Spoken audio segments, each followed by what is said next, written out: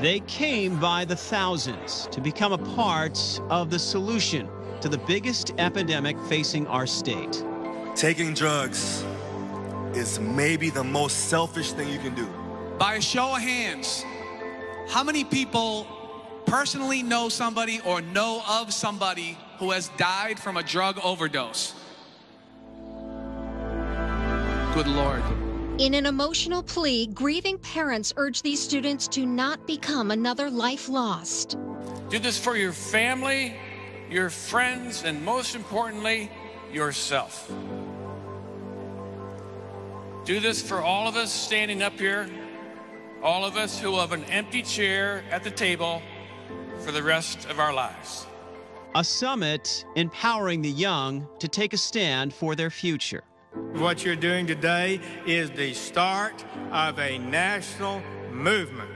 I could not be more proud and excited. Let's make this youth summit a turning point for the United States of America against drug abuse. Change begins here today with you.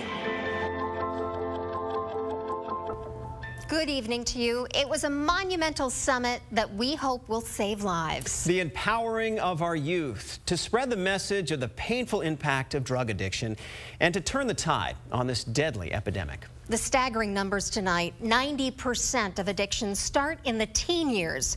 And right now, 10 million young people aged 12 to 29 are in need of treatment for substance abuse and addiction. And that is why this group is being empowered. Manchester Mayor Ted Gatz has told them, this is all about you. You are the warriors we need to save lives. I got a question for you guys. By a show of hands, how many people personally know somebody or know of somebody who has died from a drug overdose? Good Lord. It was a silent moment from the summit that spoke volumes about the crisis New Hampshire faces. In short, opioids are destroying lives at all levels of society. We're talking about a very deadly substance and something that literally can take over your life in a short period of time. In the last few years, New Hampshire has seen a massive surge in opioid use and drug overdoses. In 2016, more than 400 people died from drug overdoses in our state. Per capita, we had the third highest drug death rate in the country. In reality, when you talk to young adults, Are a lot of kids taking drugs? Yes. drugs are a common theme. Kids in high school talking about drugs. Some, like not all the time though. Most. We've lost too many kids in our community, and 3 from our school alone of drug-related deaths, and that's been very hard to go to their funerals and wakes. I don't want to have that happen to any more of us. I know my friend who is struggling addiction right now, and I tell her that she's not alone, and she has me with her. Like, I'm with her for every step she takes. It's not always just the kids that are dealing with substance abuse themselves. Oftentimes they are in a household where all of the adults, the parents, the aunts, the uncles, the grandparents are addicted in some way, shape, or form. The city of Nashua opened up a safe station program back in November. In those few short months, more than 200 people have come to their doors seeking help. The reason we saw this spike in addiction, New Hampshire had a strong demand for pills. So heroin dealers targeted the area with a cheaper, often more powerful alternative. I don't think adults understand that now there's that bridge. There's that bridge between, recreational use of substances and ultimately the use of heroin and fentanyl, which is just incredibly deadly. Next thing you know, they're going to $3, $4, $5, $6 a bag heroin. And it can literally happen overnight. Which can lead to overdoses and death. In perhaps the most moving moment of the summit, a group of parents took the stage with photos of loved ones lost to drugs. Each one of us will never share a story or a moment with our child ever again. Included up here, Paula Walsh. Her son Mark, a father of 3, went from a prescription to worse. When they cut him off, he ended up picking up heroin, and it took over his life. And he used alone 10 days after he got out of treatment, and he died. New Hampshire's tough fight against this epidemic has been noticed by those who lead our nation. A surprise guest at the summit was U.S. Attorney General Jeff Sessions. We will share his message to the huge crowd coming up. The students got a special welcome from Mark Wahlberg, who couldn't make it to this summit. Hey guys, Mark Wahlberg here. I want to say that I'm sorry that I can't be with you, but I want to welcome you all to this amazing event. I also want to encourage you to make good choices when it comes to your life. There's way too many young people are dying because they're making the wrong choices when it comes to drugs. Drug-free is up to me, and I choose to be drug-free. Hope you guys are going to make the same choice. It's a phrase that may slip off the tip of your tongue at times of regret. If only.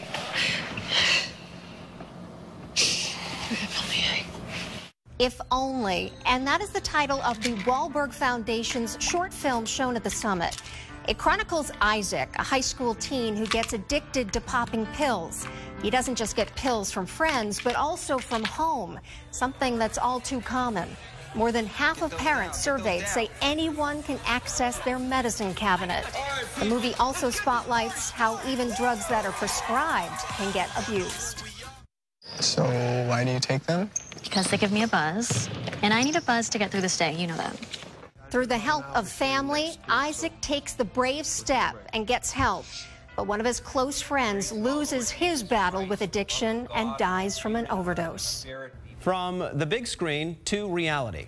The program took an emotional real-life turn when dozens of people gathered on the stage, each with their own story of heartache, brought together by one common factor: their loved one died from a drug overdose.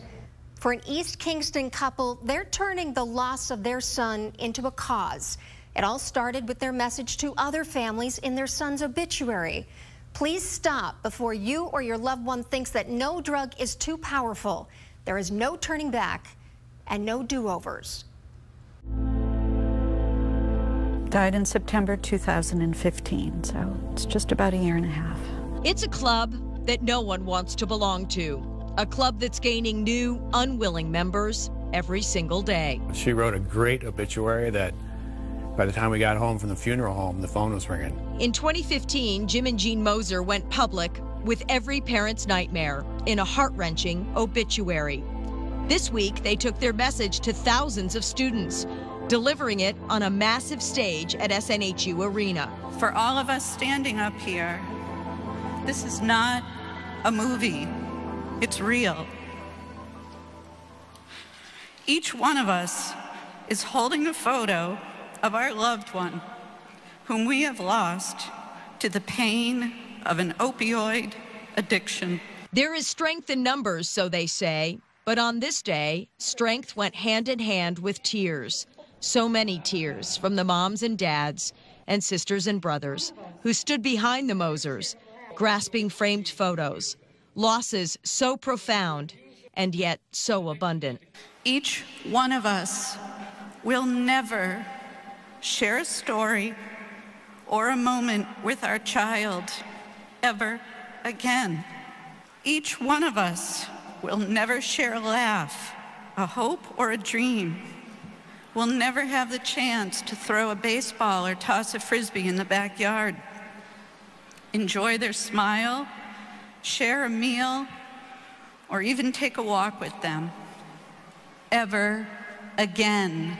Adam's parents say their eldest child was magnetic. People were drawn to his energy, his zeal for life. How could we have missed this? You know, because we didn't even know Adam had any drug problem at all. I remember saying to him at dinner, he never really got a good occupation going, but as far as life and his engagement and the way he engaged people, he was awesome. What's probably missing so much? He was just so much fun, you know? He just, he knew when to talk, when not to talk. He knew what to say, what not to say. He didn't take over a room, but he was a big part of it, Adam had a secret.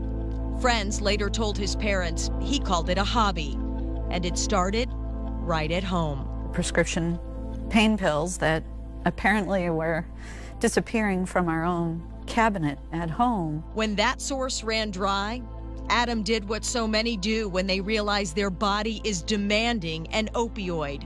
Nothing less will do. He then started buying them on the street and online and on the street.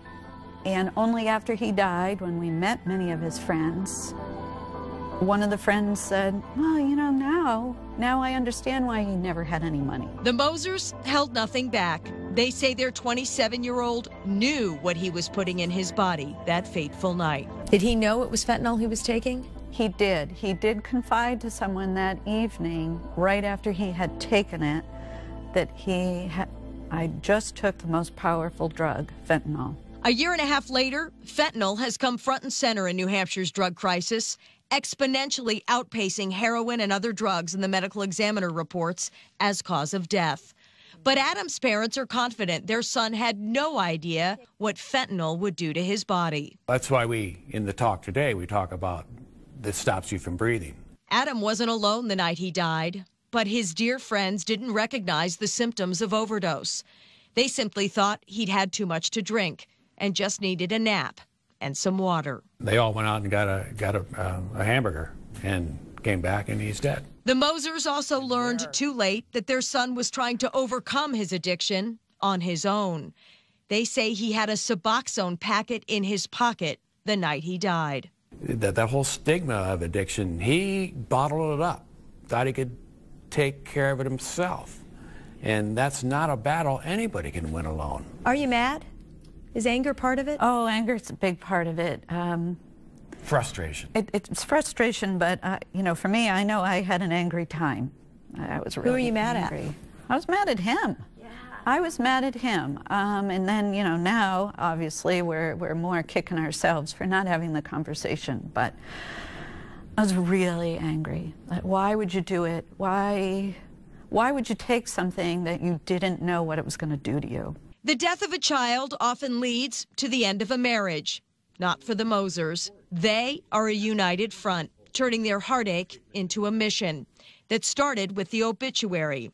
This month, they sent this letter to 700 supporters, media outlets, friends, and loved ones, announcing their new campaign called Zero Left, urging everyone to keep their meds out of sight, locked up, and disposed of as soon as possible. We thought, how could we miss this? How can you not have that conversation in a home?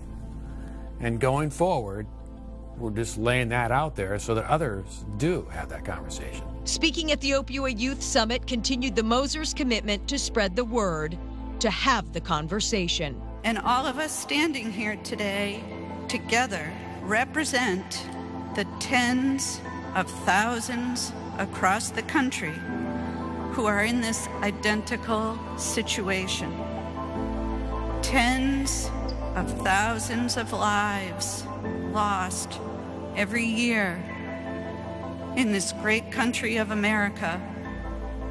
Enough to fill this stadium several times over.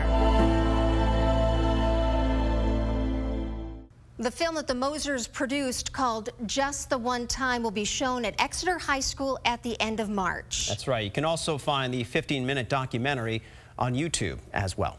Tonight, New Hampshire senators are fighting in Washington for more funding and more attention to this crisis that's devastating families here in the Granite State. We wanted to share their messages to the students. I urge you to take this personally. Make the fight against opioids your fight, because this is truly a matter of life and death, and failure is not an option. It is up to all of us in every community throughout New Hampshire to work together to combat this crisis and to end the stigma of addiction that prevents so many in our state from reaching out to get help. Coming up immediately following this show at 8 p.m., we have a chance for you to get your questions answered.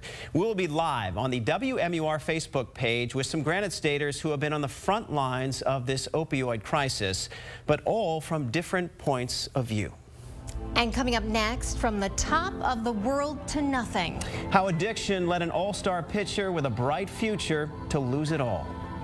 I could either get up and walk 33 miles back home, or I could sit there and basically just sit there and essentially die. His message of warning ahead, and when he finally made the decision to become sober. Plus, there is help for anyone dealing with addiction anytime and anywhere in the Granite State. NHTreatment.org has a full list of recovery and treatment resources here in the Granite State.